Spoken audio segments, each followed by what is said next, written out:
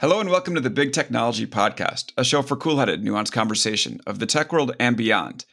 We are ready to talk meme stocks, SPACs, Bitcoin, and all that jazz.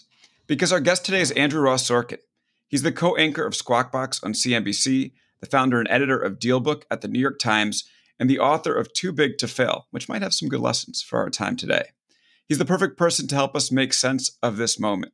Andrew, welcome to the show. Thank you for having me. I am a longtime fan and listener, first time on the show. So thank you. It's great to have you on, and the feelings are mutual for sure.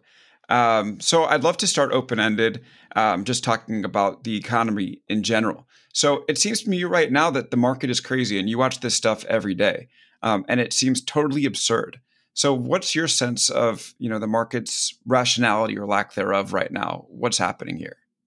Okay, so we have to break apart what we're describing as the market for a second. I was going to start telling you I'm here to deliver a message on behalf of the meme stalkers, but okay, so we'll wait for the second segment. But you just said it. There's one part of the market that is this meme stock driven explosion, and that is something I think unto itself. Then there is the market. The sort of market excluding all of that. And then there is this thing we'll call the real economy over here.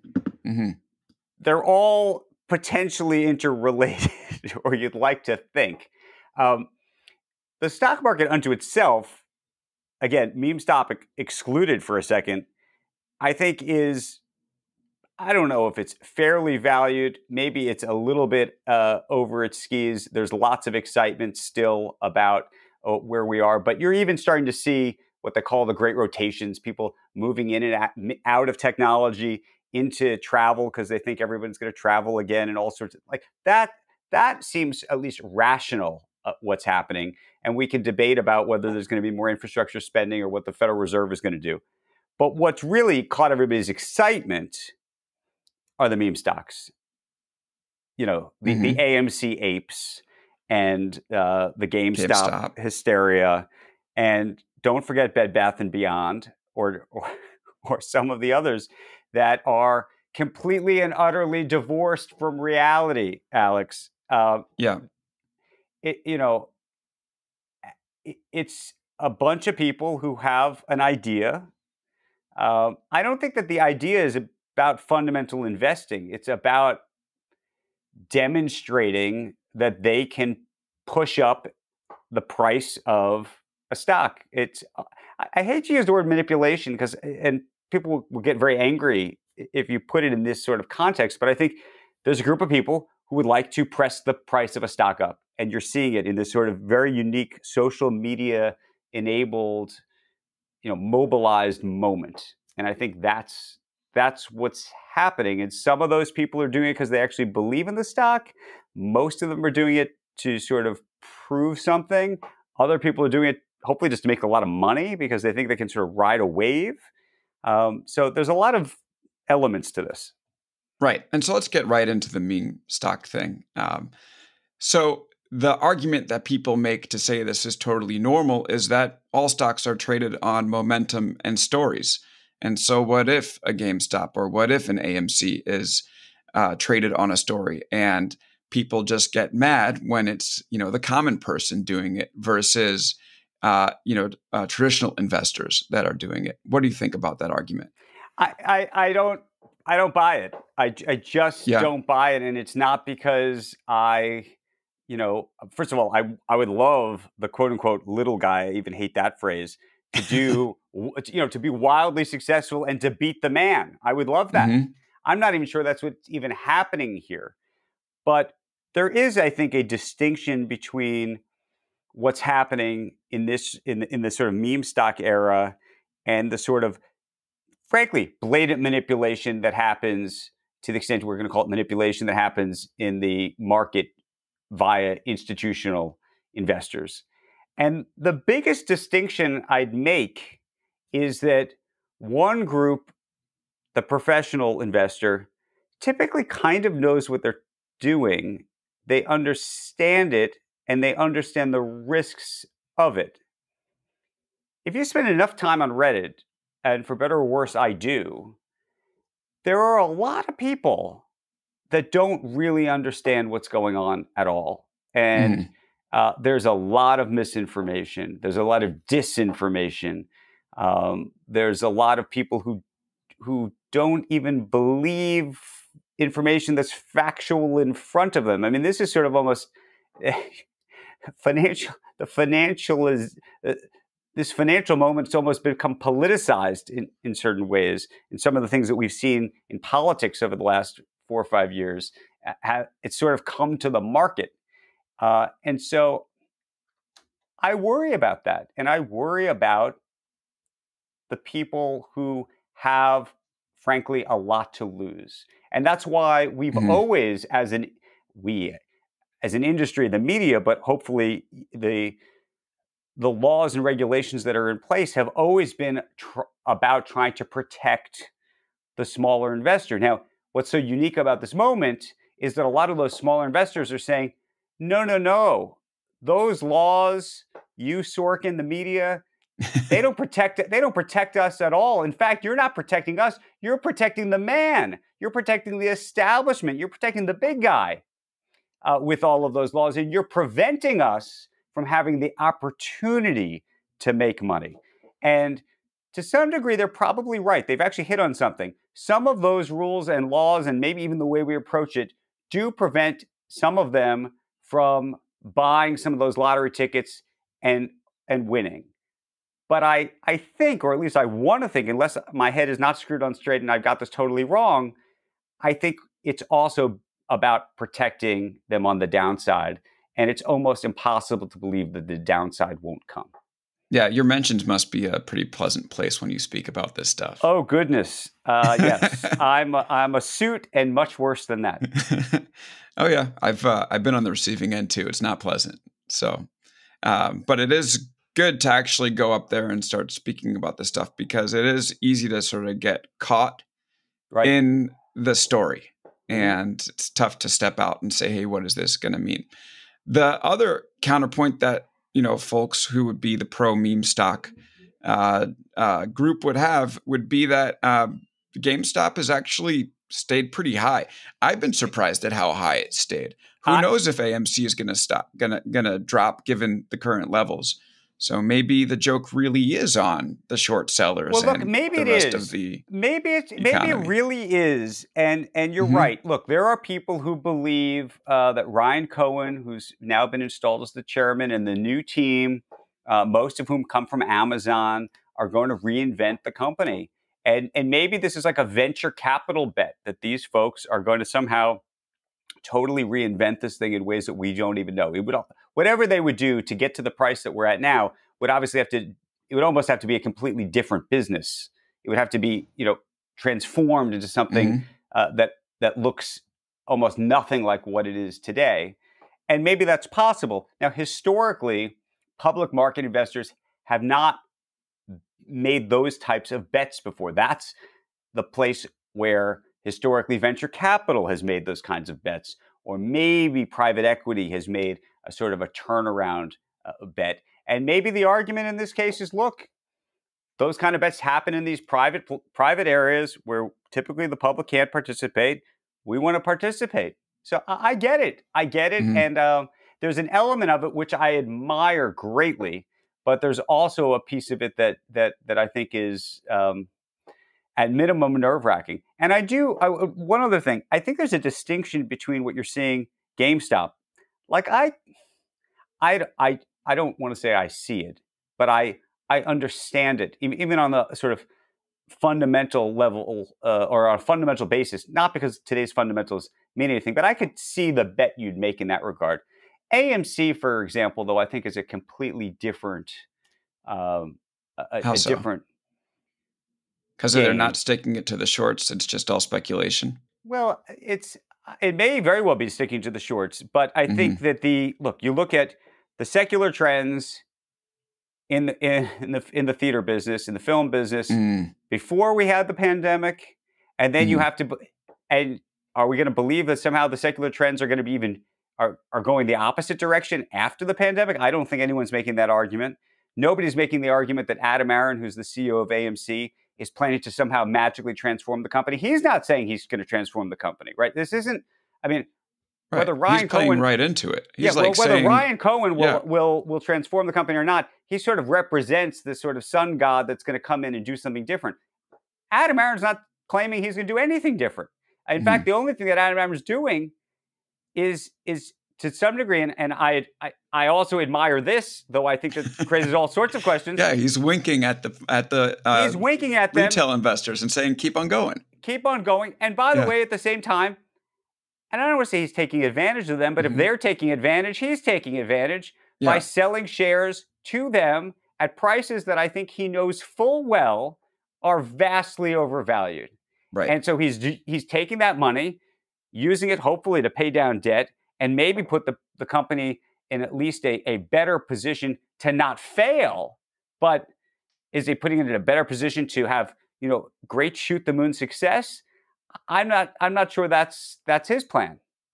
Yeah. So where does this go? Does every CEO all of a sudden need to have like a meme strategy where, they do an AMA on Wall Street bets and try to, corral all these retail investors? I think there's a whole world of CEOs who say, "Oh my God, could this happen to us? How's this going to work?" Da, da, da, da.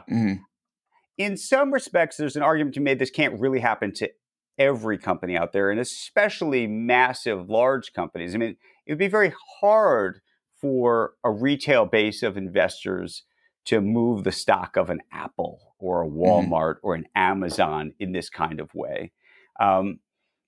What made these things attractive was both the short interest, I don't want to say the small amount of volume, but the sort of these were smaller companies. I mean, by the way, now they're big multi tens of billions of dollar value companies. So it's possible at some level this can happen. I don't want to say that nobody's susceptible, but I think there's sort of a range of kind of company with a kind of valuation and a kind of perspective around these issues, around what the short interest is like for something like this to happen and be attractive to this group. Yeah, but big stocks can also be a story company. I mean, I started to think about this, and I don't think it happens unless you start to have some of the stock market unhinged from the fundamentals to begin with. Right. And that's when I start to think about Tesla, which is a real story stock.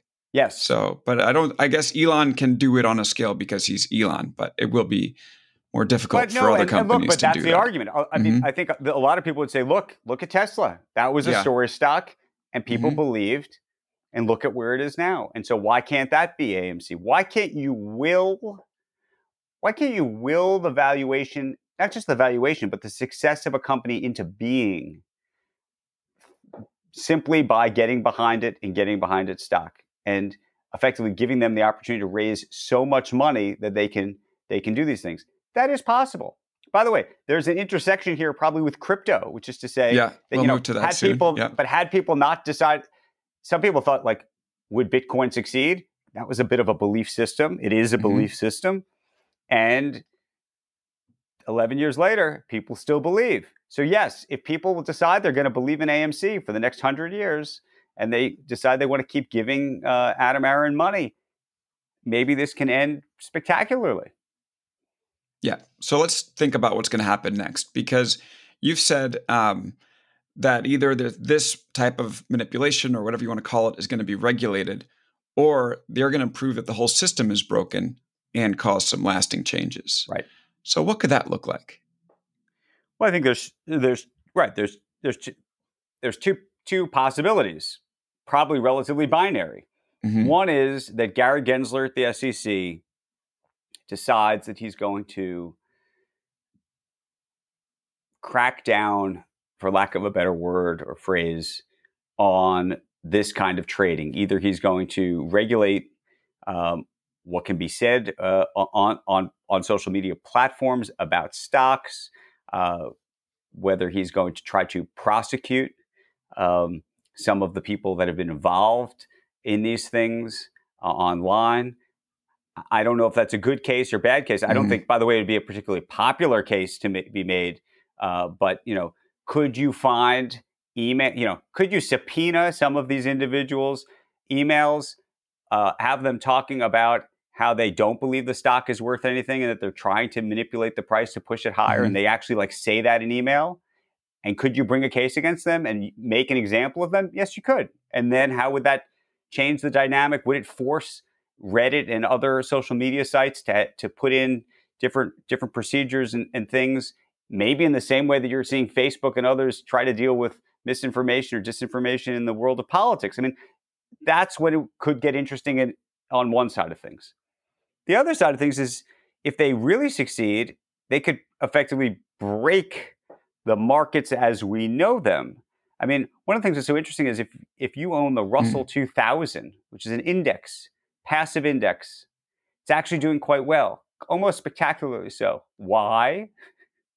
Because AMC and GameStop are part of it. And so you could start to do things to the market that divorce it from reality. And I don't know where that ultimately goes. But again, by the way, at some point, everything's not going to go to the sky. Something will go wrong. And when things go wrong, lots of things typically go wrong. So that's when I think the divorcing of everything will come into play. Yeah. I think it would be also tough for the SEC to start cracking down on this in particular, even if there are people that are manipulating on the back end, because they will face this backlash, and they've been so ineffective elsewhere. Like the Elon Musk thing, for instance, like when Elon can tweet, SEC stands for, a 3-letter acronym, and the E is Elon's, and they can't do anything to him. But so that's a great question, though. Well, I think there's two issues. One is Gary Gensler is a different person than Jay Clayton, who's the former chair of the SEC. Gary's just gotten into this role, and I think he's going to want to put his stamp on this agency and make a mark. I do. And so I don't think that I think it's almost impossible to believe that he would have done something already in any kind of real way. I'd also remind your listeners, and it's such a fabulous story if you can go back and Google it and find it. Michael Lewis wrote a piece probably 20 years ago. This is after the dot-com bubble burst, about an 18-year-old kid that the SEC had actually prosecuted, or I should say sued, because it's not a criminal case, for effectively manipulation, using chat boards and the like to push stocks. And they won. And so you should go back and find the article. It is, I mean, Michael Lewis, we'll link it like everything in the he does is, is perfect. But it's a great article, but it really gets at this issue. And so could he go after some individuals? I wouldn't be surprised if he were. And I wouldn't be surprised if he even went after an Elon Musk. I wouldn't be surprised if he tried to go after some of the people, some of the higher profile people involved in SPACs, just to make a point. Yeah.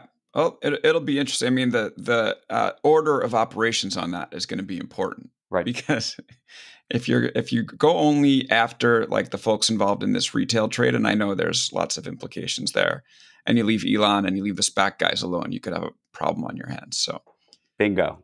Let's talk a little bit about another speculative asset, although I'm going to get in trouble for saying that, Bitcoin.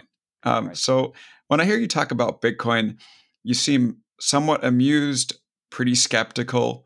Obviously, the price over the last couple of months has gone wild, up to around 60,000, down to 30,000, back up again, down again.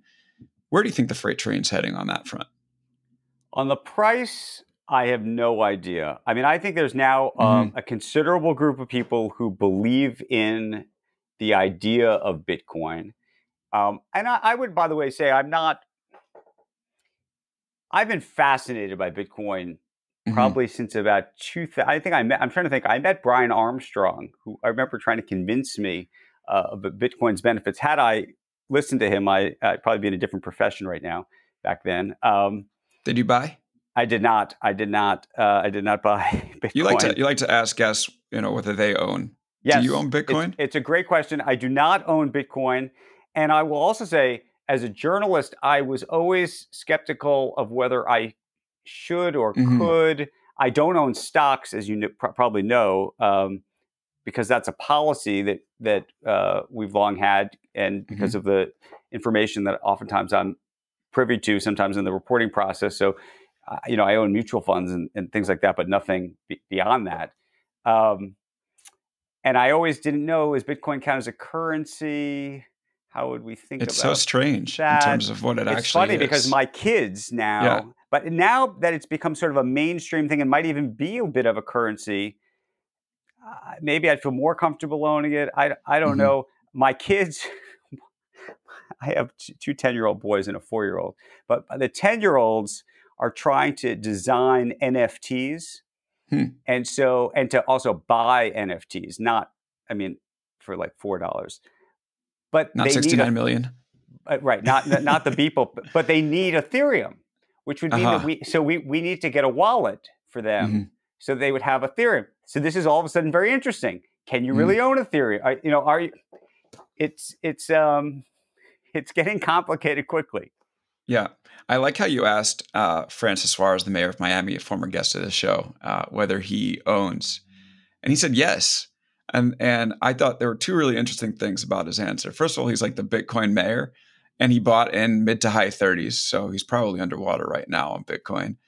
And second, he flat out said the reason why he bought was because he bought it as a hedge against inflation, which was so fascinating to me that an elected representative, a mayor of a major U.S. city was basically like, our currency is going to inflate. I need something else. Right. What did you think when you heard that? I thought that was the right thing to say. If you're the mayor of Miami and you're trying to become the mayor of, the crypto capital, if it becomes a crypto capital, I think that he said the words you were supposed to say. I imagine he bought it because he wanted to play with it. I think he imagined he bought it so he could say that he had bought some and believed in it in the same way that he's trying to do this for the city. I have been somewhat skeptical of the argument around inflation. I think inflation is real, by the way, but around sort of whether Bitcoin becomes the standard. It may not. It's to me, the whole thing is so hard to figure out, and maybe that makes me too skeptical of it. I think it could have some success. I just don't know if it's really going to turn into a currency. I don't know what happens when there is regulation. For the first time, we just learned that there's a couple of companies that are going to start working on 401k plans to allow you to put crypto into them. I think all of a sudden that's going to force the issue for regulators to figure out what they're going to do. People betting their retirement on this stuff. So, and once you get there, okay, so now are you going to say there has to be a know your customer, what's called a KYC policy around Bitcoin, anti-money laundering implementations in the same way that banks have? If you actually do that, then what does that do to Bitcoin? You can't have a private wallet. You can't, all of the benefits of Bitcoin sort of disappear very quickly. So I think there's that. I also wonder about the environmental piece of it. And I know there's lots of people who are now arguing that somehow it's going to be an improvement for the environment over time. The water is pretty muddy on that front. I think long term, we will figure out how to mine Bitcoin and also just create electricity, of course, hopefully more cleanly. That will happen. But if you were going to create a new currency in this day and age today, you would think you would try to deal with the how much electricity it uses, how much, whether it has KYC, know your customer information, but that's the virtue of it, by the way. Some people say that's the virtue. It takes a lot of electricity, creates value, it imbues it with value. And of course, the fact that it's anonymous also imbues it with value. Yeah. So, and, talking about the inflation stuff, I don't agree with, Francis Suarez that it is a good check on inflation. But my perspective on why it's increased so much, I'm curious what you think about this, is that money has become somewhat meaningless to lots of folks recently. I mean, of course, I think there's a lot of money floating around. I think it's stimulus money that's floating around. Yeah. I think the Federal Reserve being as low as it is. Look, you have Michael Saylor at MicroStrategy. He's now effectively raising money from public investors in taking out loans. This is like his company's turned into a leveraged, basically a leveraged Bitcoin fund is effectively what it is. And people are willing to loan him money to go buy Bitcoin. That's what's happened. It's extraordinary. So it feels like a house of cards. there's a lot of money floating around. And the question is, when the music stops, and the music will stop, is Bitcoin somehow completely not correlated to everything else? I have a hard time believing that. But there's clearly a lot of people who, spent time in the month of June in Miami who believe it. That's right. Yeah, I think the Bitcoin Miami emails have finally tailed off in my inbox. I don't know about yours. But I'm still getting some, and there were a lot. Yeah. When does the music stop? I mean, is it when the Fed raises the rate in some way, or how does this sort of party come to an end? And not just Bitcoin, but economy overall.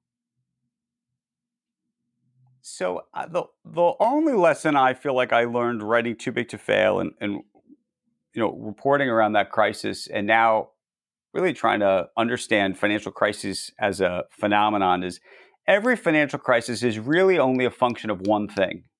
It's too much debt. It's too much credit leverage in the system. You can have as many bad actors as you want on the stage doing as many bad things on the stage as you could imagine. So if you think that the SPAC people are being irresponsible, and you think that the SEC is not minding the store, and you can name whatever you think is bad. It doesn't really matter unless there's too much leverage in the system. And so the question is where that leverage is today. It's not at the banks. And so the question is it somehow levered into crypto? Is this quote unquote shadow banking system, is that where the leverage is? Clearly, one of the big places the leverage has moved is, even the phrase too big to fail. Back in 2008, we talked about it in the context of banks. Today, we talk about, cities, municipalities, states, countries that are too big to fail. I mean, think about the amount of debt that we took on even during the pandemic in the United States, let alone every other country in the world. So that's what I really worry about long term. What do you think is going to be the implications of taking on all that debt? I mean, we did, $6 trillion in stimulus in a year?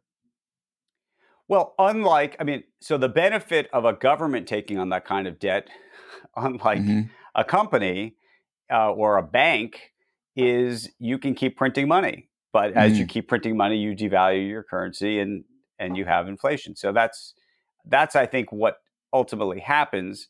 The question is, if every other country is doing the same thing at the same time, you could argue maybe it doesn't matter. And I think that's sort of the MMT theory of life. I wish I knew the answer. Yeah.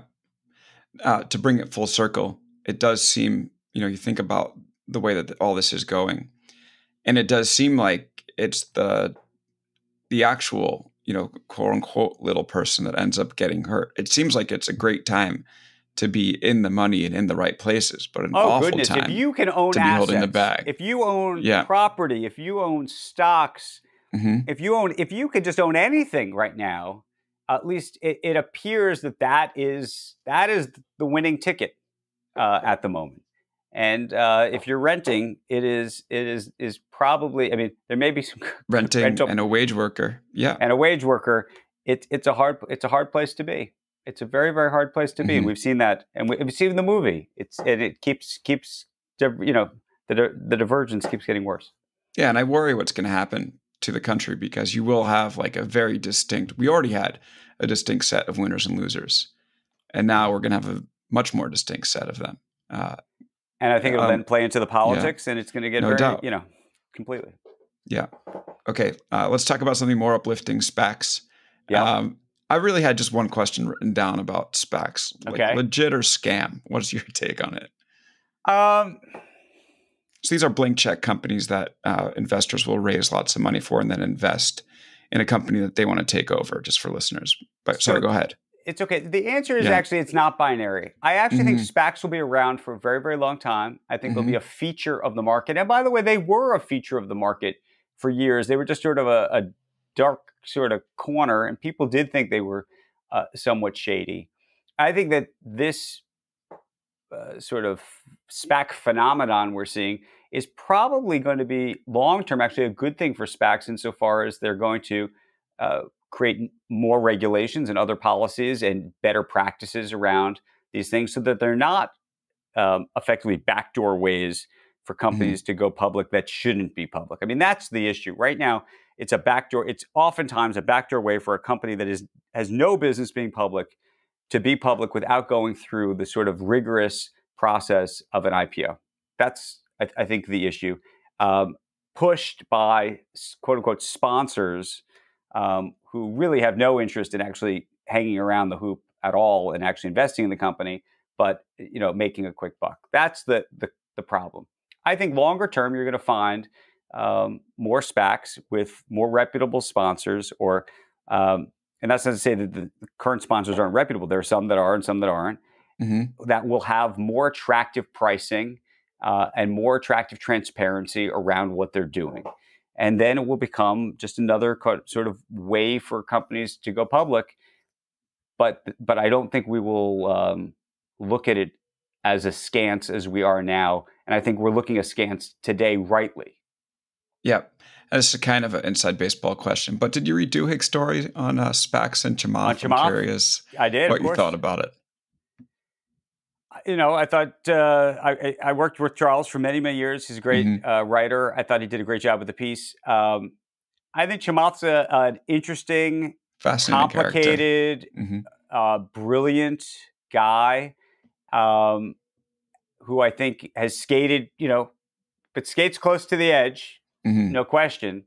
And I think 20 years from now, he will get credit as the SPAC king. I think he will get credit, but the question is whether that will be good credit or bad credit. And I don't know. That's a label you want. No, and I'm not sure what the answer will be. I only say that because I think if you're, as we were talking about before, if you're a Gary Gensler and you're trying to make your mark, and you look at the SPAC market and you think that it is not being done above board.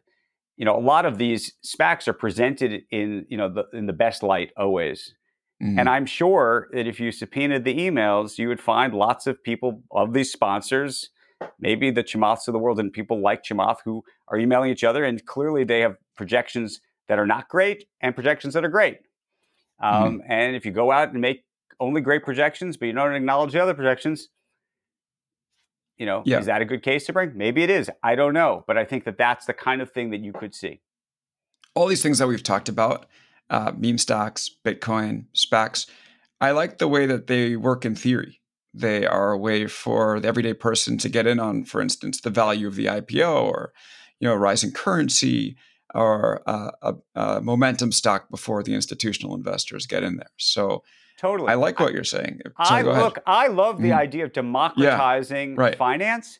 What I find so strange, what I find so strange is the people who say they're trying to democratize finance seem to do such a lousy job of actually trying to protect the people that they say they're democratizing it for. So I would feel totally differently about SPACs if the SPAC sponsors were out there saying, look, we want to give you an early opportunity to get in now, but here are really all of the issues and problems and conflicts and everything else that are involved in it in a very easy to digest way. Why don't they do that? For obvious reasons, they don't do that. I think half of it's grift. Yeah, right. But I think that's the issue. I think that there's a lot of these things. Same thing with the meme stocks. I would love if the people who were really out there promoting this stuff on Reddit didn't just explain what they were doing, but said, here are the risks. I don't know what's going to happen here. Like, this is a theory, but you don't see that. I think Robinhood, by the way, has done a tremendous job of creating a product that people want to use. But most of them, unfortunately, even though it's in the terms of service, don't understand that there's this payment for order flow issue, that effectively some of the money that they could be making effectively is getting paid out to other financial firms, and that's how Robinhood is getting paid. So that's sort of my, if I have I guess journalists are supposed to be professional skeptics, but that's where my skepticism lies. Yeah, and I think it's all fair skepticism. All the stuff's nice in theory. We probably need some rulemaking in order to make sure that people can really share in the wealth and, don't end up getting hammered by the downside. And I hope everybody does really well. I mean, that would be a great outcome. Yeah. Okay, let's take a quick break and talk about big tech antitrust, one of our favorite discussion topics, when we come back.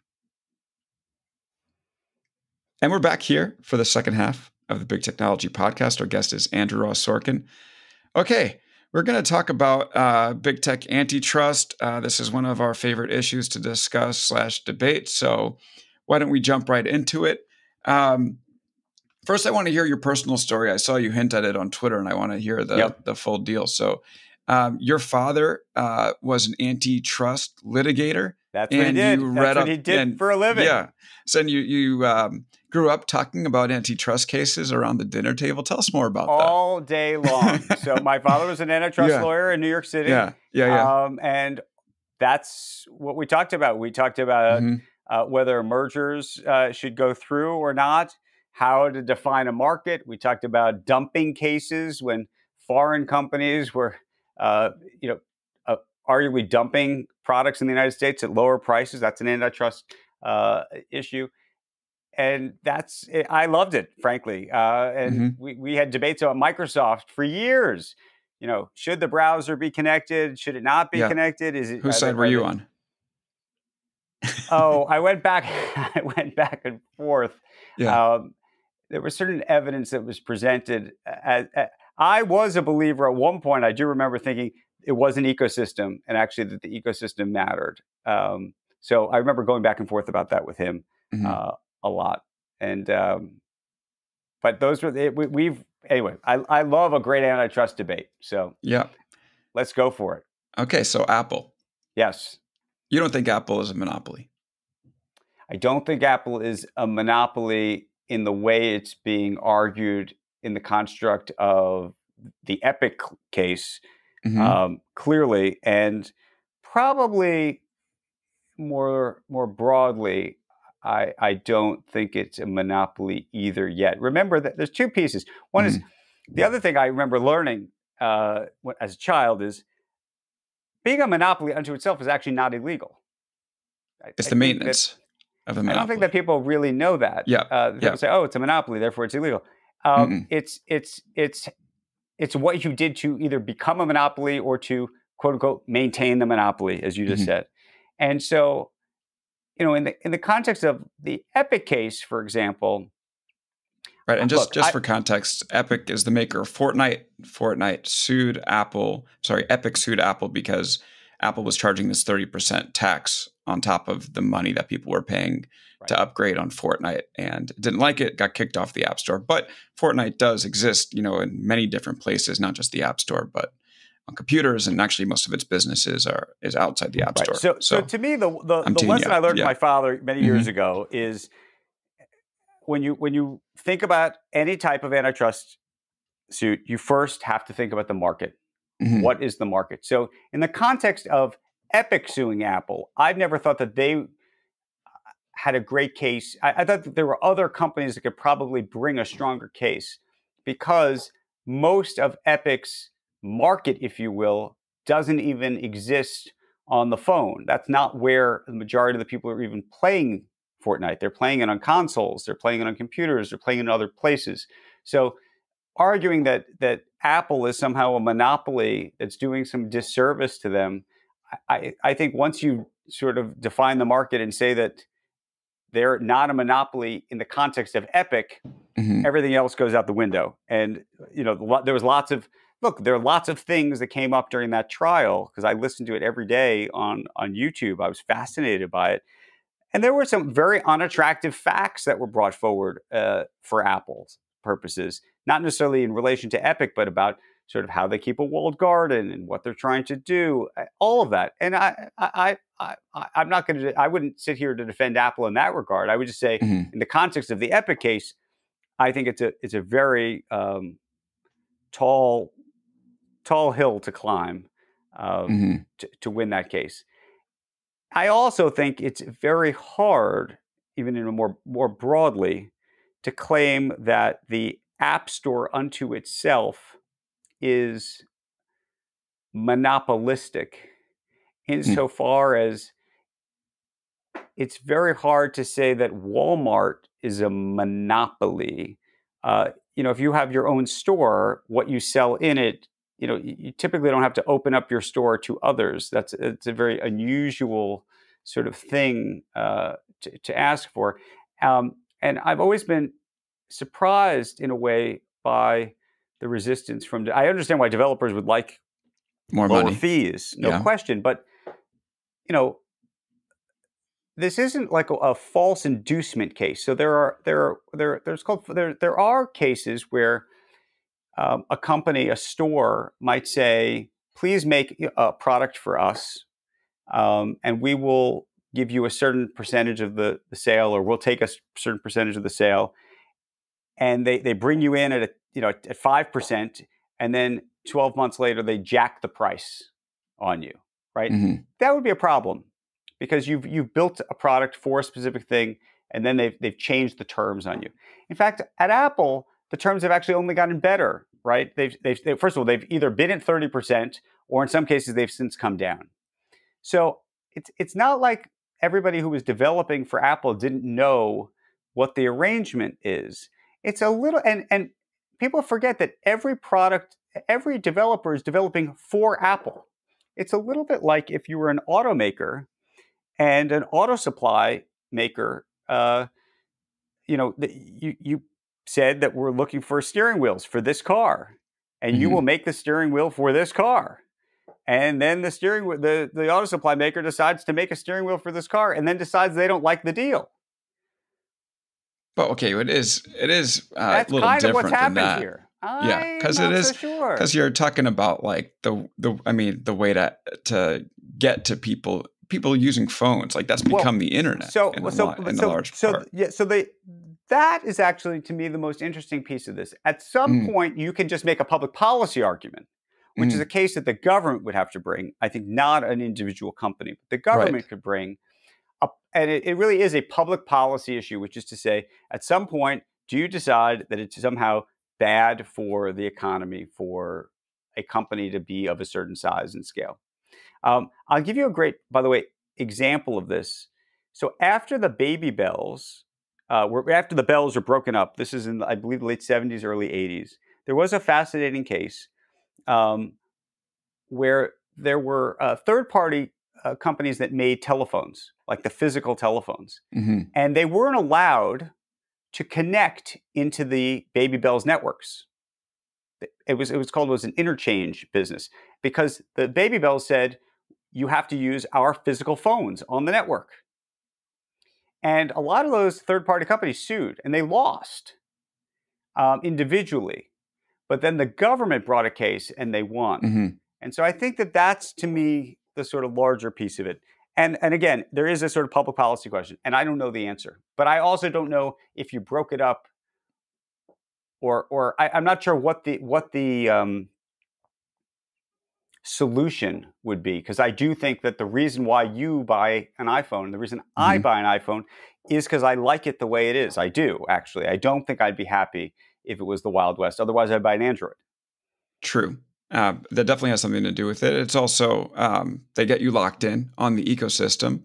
So if you started using an iPhone before Androids were good, you're kind of stuck there. Now you're going to break all your group messages if you go Android, and you'll appear as a snot green bubble. I also think, by the way, that what people don't appreciate is, what do you think the implication would be if they won? Let's say there was now multiple app stores in the iPhone. Yeah.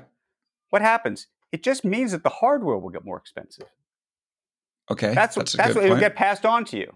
So that's why I think there's some interesting sort of dynamics that are often not thought about thoroughly. Do you think Apple could raise the iPhone price and still sell the same amount as they are? I mean, it's pretty high right now. Could they go to $1,500 and sell the same amount, or does that make switching become more appealing to people, given that Android's really improved?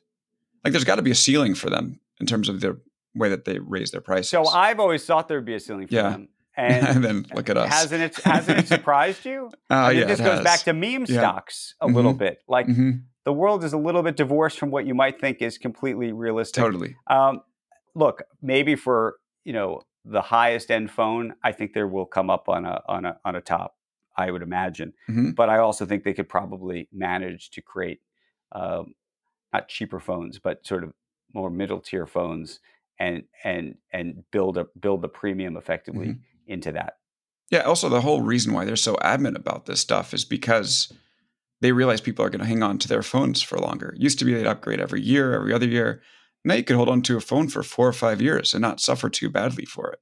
So they need that App Store revenue in order to be able to justify their $2 trillion valuation, even in our non-realistic world. But by the way, you could also decide from a public policy perspective that it doesn't matter that Apple has a $2 trillion valuation. And so that shouldn't be part of the calculus. The question is, if there was a lower price, would that, where would the value go? That's the other question, by the way, I think, which is to say, would that value really get spread out? Would it just go to those other companies? Is that a better answer anyway? And I don't know the answer. Right. Let me ask you this. So, I mean, we've talked a little bit about that 30% tax.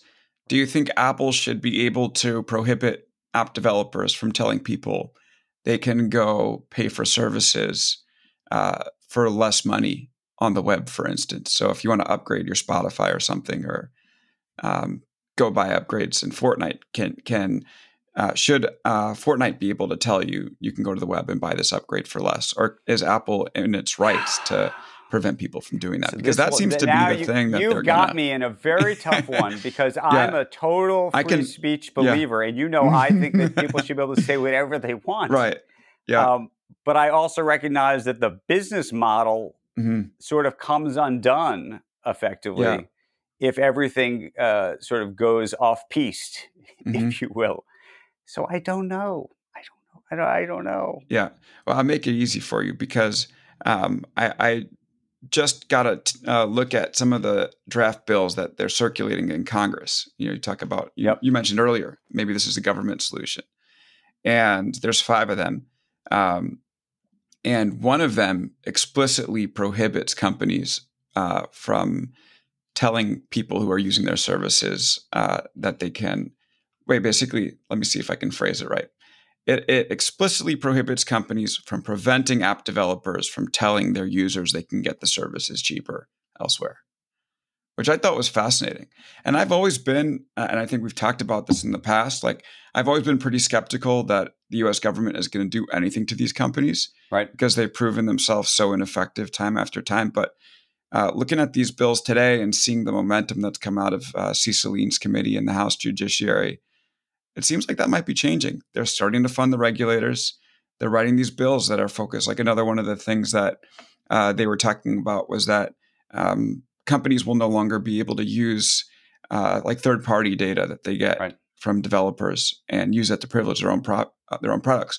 And up until now, that was largely like Amazon wasn't going to do that because they needed merchants, not because it was against the law. It was sort of like, assume good faith. And then when they asked Bezos about it, he was like, yeah, maybe we actually do this a lot. And but now they're starting to put that into legislation, and who knows if it will pass. But it does seem like the government is much more serious about doing something to these companies than it ever has before. Ever has been before. What do you make of that? Yeah. I think they will do something. I just don't know how far it'll go and how big of an impact it will have. Do you remember, and I got to go back and look at the result. There was a case against American Express because they had a terms of service for merchants that were not allowed to say that you couldn't offer a better price.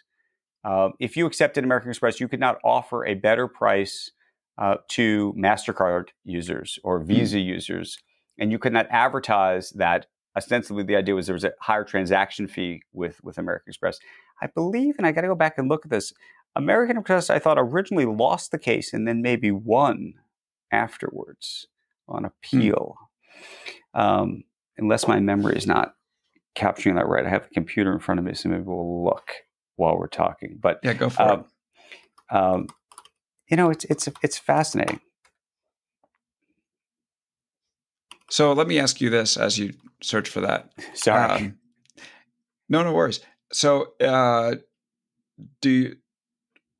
can you see one company that starts to be like, I know we have cases against Facebook and Google from the FTC and DOJ, and then investigations going on with Apple and Amazon and those 2 regulatory agencies. What's your gut? Like, what do you think? Do you think that these companies are going to be broken up? Do you think that it's just like these laws are passed, or, or is it Well, that current antitrust laws? I think it'll be company by company. Yeah. I think it'll be very hard. Look, I think it'll be very hard for American Express. I think it'll be very hard for Amazon, for example. I think some of the things that we've read over the years around what's happened with some of the third-party merchants and building product on top, effectively to compete with them and using some of that data. I think there's going to be rules, regulation, and enforcement around that that's going to make that kind of thing very difficult. Do I think that Amazon unto itself is going to get broken up? I'd be very hard-pressed to see that really happen. Yeah, do I think it's tough to do also. Very tough to do. Do I think Facebook will ultimately get broken up? No, I don't. And part of that is because the other element of this, and this is the thing that I do believe, even though I know we think there's no competition, I mean, if I had said, Alex, to you, if I had just looked at you and said TikTok, like 3 years ago, you would have looked at your watch. It's true. Right? Like that's what would have happened. Yeah. And so if you go look at the top 20 largest companies in America 30 years ago, and you look at the top 20 largest companies in America today, like they're pretty much all different. They really are. And then, of course, the question is 30 years from now, will they be again? And that is the fundamental question. But I am a believer in innovation. Yeah. I am. I think we all know that AMC and GameStop will be the top two companies in the economy. Given how much money is going to be thrown at them, so Tesla's going to be number 3. Is that what you're saying? Depending on if Elon's in jail or not. Ooh, wow! The gloves just came off at the end of the podcast. That's right. Do you really think he's going to jail? No, probably not. But you never know with that guy. He's unpredictable. For what though? I don't know. I mean, I don't think he's going to go to jail for financial crimes. Interesting. I'm one of those believers, and I can't claim to have made up this phrase. It might have been like Jason Calacanis or someone like who said, betting against Elon is like betting against humanity. And I kind of believe that. I don't agree with everything that Elon does at all, and I think he's done lots of things that I've just frankly disagreed with. But I think I marvel. I do marvel at what he's been able to do. Yeah, I give him credit. I mean, especially the stuff he's done with Tesla and SpaceX. I mean, I've been newly fascinated with this whole space race that's going on between him and Bezos. And I think the fact that both of them are in it is going to make it even more exciting because never bet against a billionaire's ego. And these two guys have egos, the size of the planet. And they're going to put everything they have into one upping the other. But is all of their wealth going to be taxed such that they won't be able to do this? Oh, what do you think is going to happen? Because I mean, I guess that's another big thing that they're talking about, this 40% capital gains tax. Well, last thing before you answer that, I'll just say I wouldn't bet against Elon, the companies, but the dude is a maniac. Like he's so unpredictable, and he's shown a total inability to grasp with like what the consequences of his behavior might be. So, I don't think he's going to be in jail, but would I be surprised? Not 100%. Okay, sorry. Wealth taxes. Wealth tax. I don't know if we're going to get to a wealth tax, but I do think that there is a real question about coming up with a fairer tax system. And I'd like to, I mean, that's the one thing that I've cared about for a very long time. I think it's very important in a democracy that people feel that the system is fair. I think taxes are actually part of that democracy. And the fact that it isn't fair, the fact that everybody knows it isn't fair, and that it's been this unfair, I think unless it does get fixed and solved, not just for the sense of fairness. So there's the fairness issue, and then there's just the practical, like we need revenue issue. But it does seem that when you look at, and this ProPublica piece really, I think, demonstrated it, some of the wealthiest people in the world have really managed to effectively never pay taxes. Totally. And look, some of that's because they're giving it away, and it's a charitable contribution, and I appreciate that. But it also means effectively that everybody else, including us, are effectively subsidizing their philanthropy, right? They get to choose where they're giving their money. You don't. And so, and by the way, I think that actually, oddly enough, goes against people's fundamental sense of fairness. So I think that there has to be, at some point, look, I'm a believer in increasing the step-up basis at the end of life. I think a lifetime of not paying taxes is enough, even if you lose the family farm. Not a popular thing to say, I know, but I think you have to pay it. Mm-hmm. I would deal with, I think, some people like Larry Ellison who live off of effectively interest. Basically, they take out loans against their stock, and so that they never have to pay. Wild. Yeah. I think there should probably be a limit on the amount of interest deduction you can actually take. And I, very unpopularly, would probably tax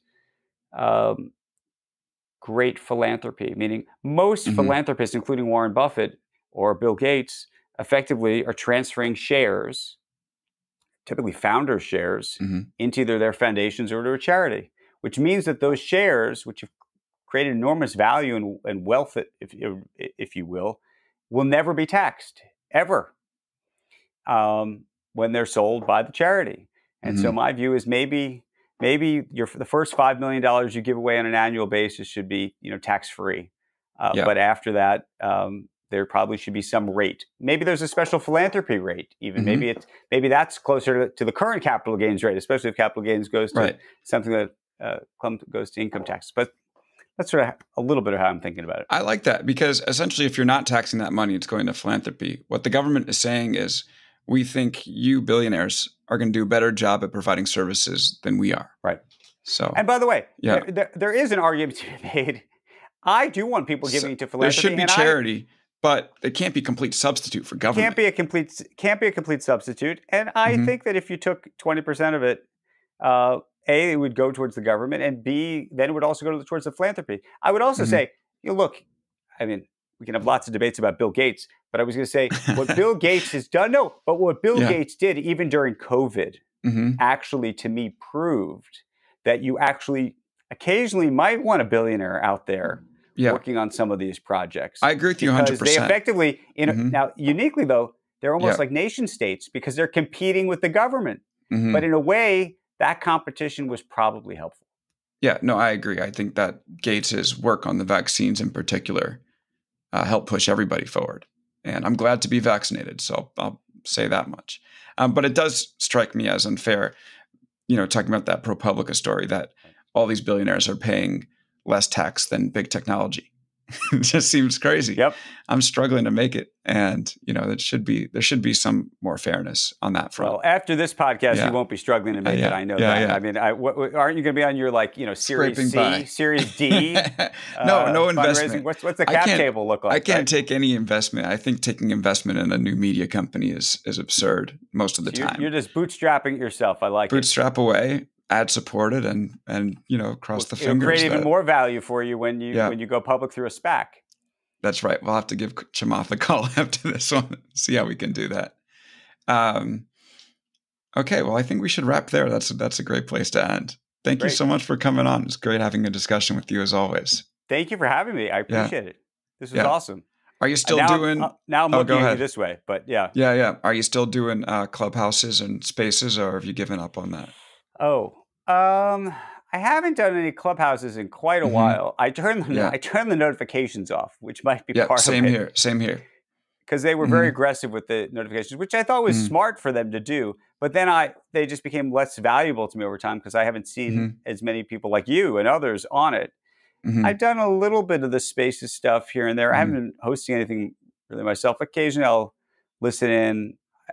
If I happen to be around when Kara has been doing one on Thursday night that's occasionally interesting, but I don't know. What's your take on the whole audio, live audio space? Yeah, I was always a little skeptical of Clubhouse because I thought it would be tough. I remember you wrote the very controversial tweet, sort of tweet stream. I got dunked on pretty hard for that. Yep. But I always thought it would be tough for them to keep the middle class of creators around. So there were going to be a few people that were going to accrue 1 million followers. Right. But everybody else, who might have been able to attract a larger audience elsewhere shows up on Clubhouse and gets 40 people, and it immediately becomes a terrible experience to them. They don't want to go back. And then I think the challenge from Twitter is pretty significant. And I think that Twitter Spaces has potential long-term and is good as a feature, to pop up here and there as something you'd want to jump into. But I think that Andreessen Horowitz definitely overpaid in terms of their investment in Clubhouse. And Twitter seems to be doing a lot of the right things to make this thing something that is useful when the time calls for it, but not like a revolutionary social product. I was afraid at first that it would crush podcasts, but that doesn't seem to be the case. And thankfully. Where are you? I don't know if we're still live or not. Yeah, we can. I mean, you can tell me when you want to call it. But no, you can take whatever you want. On podcasts. Yeah. How do you think about sort of the free RSS, if you will, versus what you see happening with the walled gardens, the Spotify kind of situation, or Luminary, or sort of the substackization of podcasts? Yeah, it's really interesting. So actually, talking about taking money, when I first decided to start this, I did hear from a VC who wanted to put money into the podcast in particular, because he believed that there was real opportunity there. And the way that he wanted to do it was do it subscriber based. So like kind of a Patreon model. Yep. I think that there's like a real place for that. And I wouldn't be surprised if this show ends up doing that. Maybe do one free show, one paid show a week or something like that. But like, I also think that there's really something to be said, especially early on, for getting your stuff in as many platforms as possible and making it accessible. Like I remember I was late to turn on Stitcher for this show. And I was like, all right, who uses Stitcher? Then I turned Stitcher on. It became an important part of the audience. So people like had been talking about like, oh, is Spotify, Overcast, like every single platform. People even listen on desktop. So as I'm building, it's important for me to grow the biggest audience possible. I wanted to make it available to everyone. And which network or which platform gives you the best access to be able to get directly to the consumer? Because I know obviously one of the big issues with Apple is that you don't really have a direct relationship, for example. Oh, yeah. So that's the problem. There's no direct relationship with people. Like there are listeners that will come in through third-party platforms like Spotify, Overcast, Apple, but all those platforms will own the relationship with the listener. Now, like Apple is starting to make it possible to do like a paid element of the subscription. So if you're listening with Apple and you want to pay for like bonus episodes, you can do that, but it's just one platform. So there are others out there like Supercast that make that possible. But yeah, look, I mean, I wrote a story about this recently. I think podcasts are a massive, massive opportunity that are just starting to hit their stride. And you have only 107 million Americans that listen to them, leaving about 200 million plus that have yet to make it in. And over time, I think there's going to be podcasts that appeal to everyone, and they will largely replace the radio. So I would expect it to go in all different directions. What are your favorite podcasts these days? I mean, I listen to The Daily pretty religiously. Okay. I listen to Pivot. So that owns a half hour of your day every day? Yeah. So I have this routine where like I'll go for a run and then pick up a coffee, and on the way home, I'll listen to The Daily. Okay. So I would say probably 3 to 4 out of 5 shows I'll listen to. What do you do on the run? Music? Yeah, I also listen to a podcast, but it's not a spoken word podcast. And I think I've admitted my EDM love on this show before, so I have no problem saying it again. It's the Above and Beyond mix they put on every week. It's 2 hours. So it gives me 2 good runs, and then there's another DJ I listen to that gives me another hour. So, so I don't know. What do you think? Okay, you listen to Kara? What else? Kara and Scott on there. And then just a smattering of others. I like The Realignment. I don't know if you listened to them before. Yep. Sagar and Jetty, Marshall Kosloff, they have like really interesting conversations about politics and tech, and come to it from like, I don't know, they don't do the traditional talking points, which to me is great. I'm trying to think what else, basically anything else that people suggest. I've also gotten into some of these narrative podcasts. There's one that I listened to that actually Apple produced called The Line. Have you heard of it? No. It's about the Marines in Iraq that killed that ISIS member and took a picture with the dead body. Wow, it's good. Oh man, it's amazing. 6 parts. The guy gets access to the Marines, both the guy who was on trial and the members that turned him in, and just tells a story in a way that I think you could only do on a podcast. So, yeah. Where do you think it's going? I don't know. I recently fell hard for a new podcast. And which one? I don't think it's that new though. I'm just new to me. I'm late. Smartless. Do you know what that is? Oh yeah, that's fun. That's hilarious. Fun. It's sort Jason of like Bateman's on there? It's sort of like drive time radio, actually. But I just that's right. It's like a morning show. It's like they're like a fun gang. Mm-hmm. They have pretty fun guests, and it's you sort of listen for the guests, but not even. You sort of listen for them, and which is the banter's pretty good. amazing. Yeah. So I've enjoyed that recently. I'm trying to think what else I've been listening to. I'm a daily listener. I try to get into Freakonomics Radio. I've listened to that more and more. You know what's great? Yeah. But for the sound design, actually, more than anything. And it actually may give Luminary a chance, this new Chappelle podcast. Oh, yeah, I've heard about it. It is that's good. Pretty extreme. It just, like, I know some people love it, some people hate it, but just as somebody in the business, how they did it is pretty, I mean, first of all, he's great, but just the production of it is extraordinary for me. Now, I've also talked to people in the podcast space who are like, oh, it's overproduced, it's this and that. I don't have any religious beliefs about the way to produce a podcast. If it sounds good, if it's compelling, I'm all for it. So I should give that Chappelle show a try. What kind of mic do you use? This is a Scarlett mic. I don't know much about the technology, but I did the Land of the Giants podcast for Recode about Google. Right. And they shipped over a Scarlett, and I shipped it back and then ordered one on Amazon. So I was watching the new Bo Burnham special, and I saw the same mic in it. So it must be okay.